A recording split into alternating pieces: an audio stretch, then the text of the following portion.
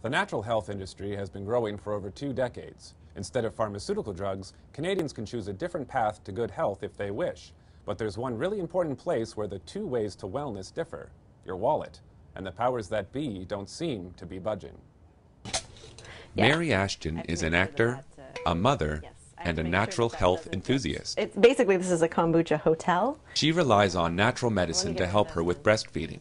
And because of that, she's adding her name to a petition to change natural health products to make them HST-free. It's harder work to do the natural route, so I think naturally you should be rewarded, and I think waiving the tax is one way of doing that. I mean, it's just not, common sense would just say it's not fair.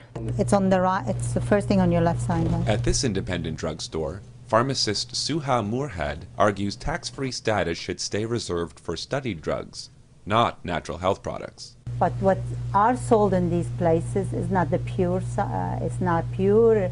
There is no definite concentration. You don't know what exactly you're taking.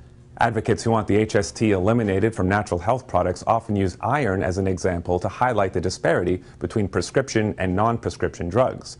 If you go to a pharmacy and pick iron off the shelf, you'll pay tax at the counter. If you go to a doctor and are diagnosed with anemia and you get a prescription for iron pills, then you don't pay tax.